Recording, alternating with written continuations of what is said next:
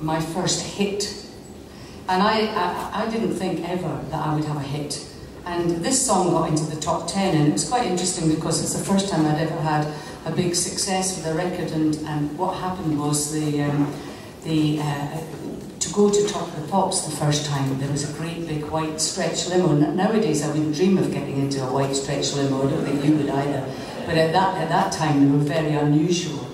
And I got into this and I went away to Top of the Pops, and I sat there at Top of the Pops, and I didn't realise until I got the bill that I was paying for it.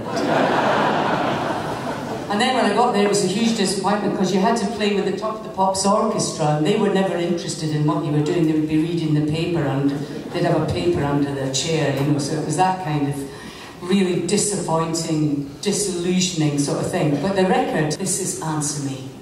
We're on Top of the Pops, guys. Okay.